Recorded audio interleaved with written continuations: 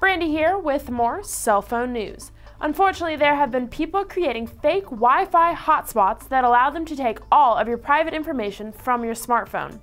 The people can use an iPhone connected to a Facebook, for instance, to easily pass the smartphone security. This is not limited to only iPhones, though. Palm, Symbian, and Android software can be attacked too. So everyone needs to be a little more careful when connecting to an unidentified Wi-Fi network. Again, this is Brandy with Cell Phone Trek. Don't forget to like us on Facebook, follow us on Twitter, and subscribe to our YouTube channel. And for more news, visit our website at www.cellphonetrek.com.